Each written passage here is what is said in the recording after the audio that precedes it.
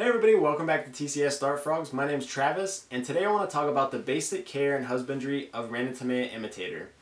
And even though I'm going to be talking mainly about imitators today, everything that I'm going to tell you guys is going to also apply to other species of Ranitomeya.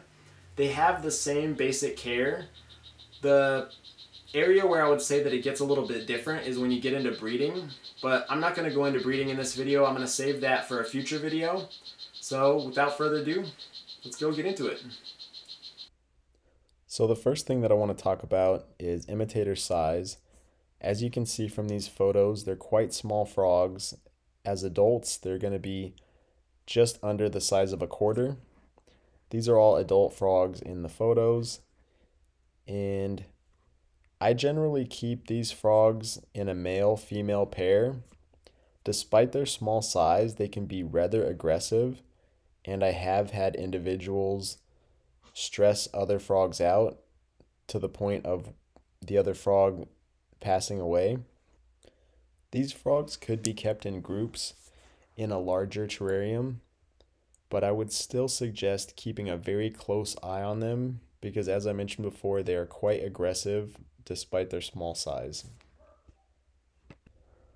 One of the reasons that I love keeping imitators is that despite their small size, they have a lot of personality. And in my experience, compared to other species of Ranitomeya, they're fairly bold. There's also a lot of different colors and patterns within the different locales of imitator. And that makes them very interesting to me because there's such a wide variety of options to choose from when you're looking for a frog to keep. Although I might be a little bit biased because these were the first species of Ranitomeya that I ever kept, and I have not really kept too many other species since keeping these because I enjoy them so much. Next, I wanted to talk about how I keep my imitators. So this is just a quick little video of the rack that I keep them on. I keep all of my pairs in 10-gallon terrariums, and I prefer that they be top opening rather than front opening. I've found that with small frogs that are very fast, they can easily jump out of a front opening terrarium and sometimes without you even noticing. So for that reason, I prefer the top opening terrariums. And I also think it's very important to make sure that the tank is nice and cycled before you introduce frogs into the tank. I usually like to wait at least several weeks, if not a month or more. I think a month is about the ideal time to let a tank set up before you add in frogs. And I know I'm probably going to get a lot of hate for the lack of leaf litter in my tanks, but these are mainly set up for breeding. They're very simplistic, and I've found that by adding leaf litter, it gets really mucky with how often I spray my tanks. So the majority of my tanks have pea gravel and some very simple plants. And as you can see, they just have a small bit of ventilation at the top. That being said, you can keep imitators in larger tanks. I would say 10 gallons is the minimum. And you can, of course, keep them in any kind of display setup. It doesn't have to be a simple setup like I have them set up in. There's a lot of different options that they'll thrive in. As far as temperature and humidity go, in my experience, 70 to 78 degrees Fahrenheit is ideal for a daytime temperature. Anything below 70 prolonged just seems like it is a little bit dangerous for the frogs.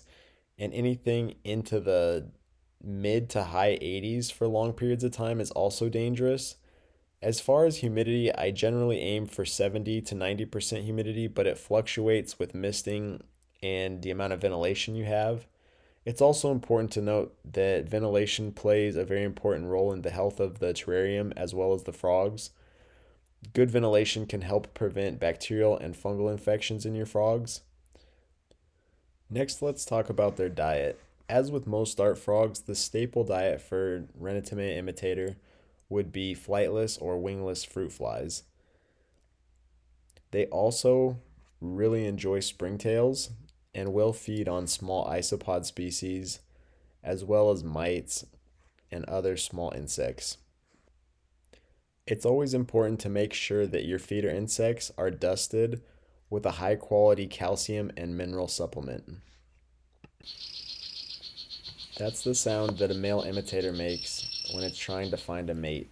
And if you keep these guys in high humidity, they'll almost constantly make that noise. One of the things that I find really fascinating about imitators is that they're great parents. The males will actually carry their tadpoles to a place with water, and the females will take care of the tadpoles as they grow. This aspect of parental care makes them very entertaining to watch in the terrarium and can be very rewarding to see them raise their own froglets. All right, thanks for tuning in today. I hope you enjoyed this video, and if you did, I hope you go ahead and like and subscribe if you haven't already. If you guys have any questions or comments, please write them down below. You can also reach me through any of my social media. I'll leave all the links in the description. And thank you guys so much for watching. I hope you guys have a great day.